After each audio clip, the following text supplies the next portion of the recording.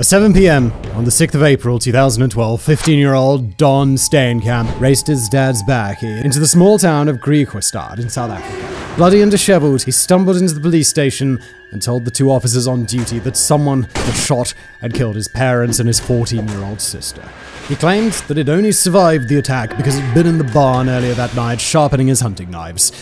But was he telling the truth? It didn't take long for the police to realize that Don had murdered his family. However, it took them 3 months to gather enough evidence to arrest him just 2 weeks after his 16th birthday. When the evidence against him was presented in court, it told a grim tale. Don had sexually assaulted his sister just 2 days before he murdered her. He'd originally shot her during an argument after she had threatened to tell their parents what had happened, and when she fled into the kitchen, bruised, bloody, and screaming, he followed behind and shot her and his unsuspecting parents as well. He received 20 years in prison for the murder of his family, 12 years for the rape of his sister, and 4 years for defeating the ends of justice.